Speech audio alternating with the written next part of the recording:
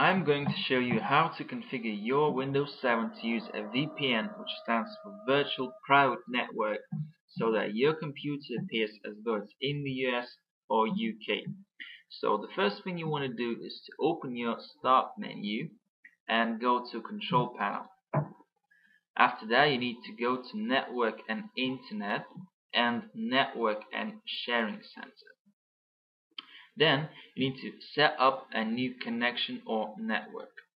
Then you choose connect to a workplace and click next.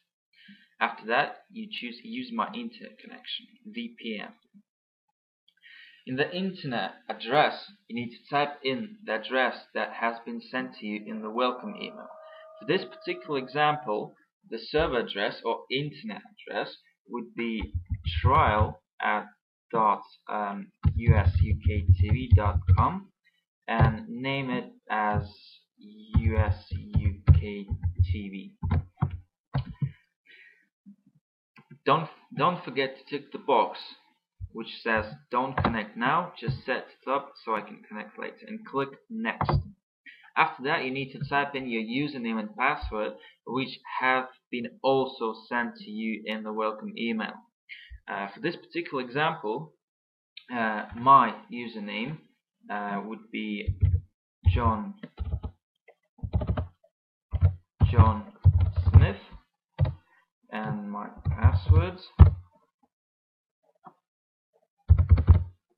I'm not telling you the password because you have your own, and you click create.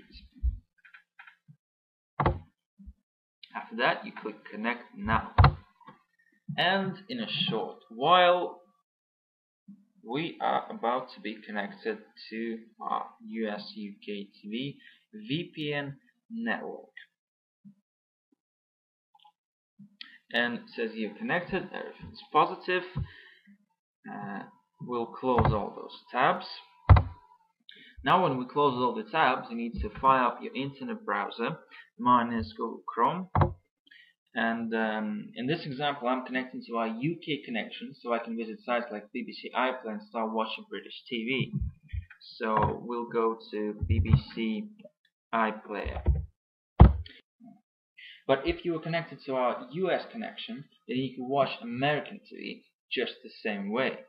Whenever you wish to disconnect from the VPN network we've set earlier, you just need to go to this icon here, go to your dial-up and VPN here, choose it and click disconnect. And now you're disconnected from the network.